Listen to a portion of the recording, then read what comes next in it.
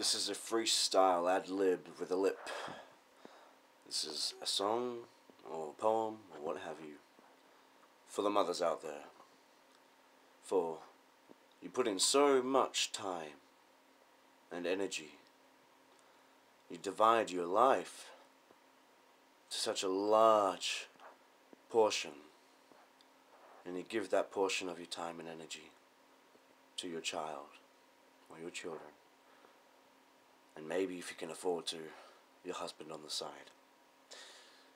But this is a focus on mothers, and my thank you personally for a special mention, my mother, for bringing me into this world, for helping me see the colour in things, and see the world twirl, even when the music stops. My mother has instilled in me love and appreciation unconditionally, and so I enjoy everything naturally. For my mother was the colour of which my father was the black and white, psychologist, logical, where my mother's very emotional, and I think it's a good balance, a great balance. And if it weren't for the mothers out there, if it were just fathers and fathers now, hey, look at that balance. See which way the scales would be like that, actually. Be tilting pretty hard. Too much fire and logic. Not enough earth and emotions.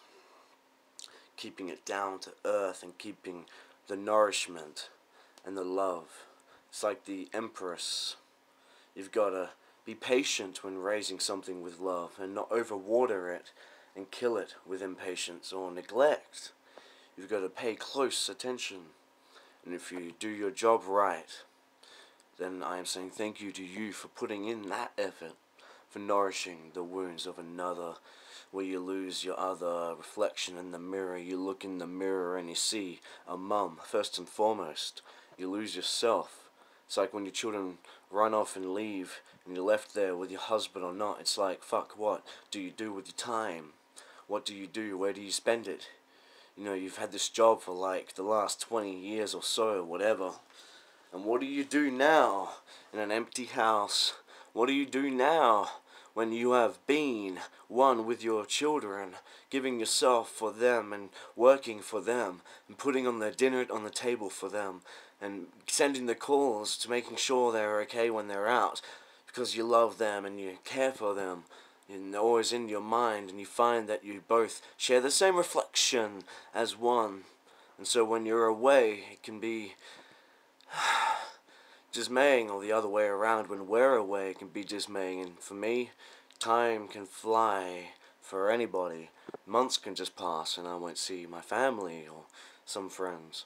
But then we'll get together again and pick up where we left off, and it's fine, there's an understanding. But still, time flies, and it must hurt when you give yourself, and when that self goes and you're left. So thank you. Here's my mother now. Thank you, Mum. The footy stuff's so funny. He's got Is on it funny? Says, who needs a big willy when you've got a great tongue? Oh, God. Thanks for knowing when to make one laugh. Perfect timing. Cheering up. Keeping things lighter. Whenever you need help or cheering up, you're there. Thank you, Mum. And thank you to all the mums on the behalf if you feel this applies. I'm sure it is realized or will be realized in time by your loved ones, if not already recognized your efforts. I'm sure it will be realized in time